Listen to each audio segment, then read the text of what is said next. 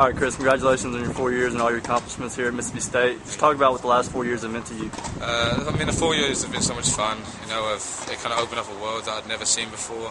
Mississippi State's given me a great opportunity to kind of keep playing tennis and have an education.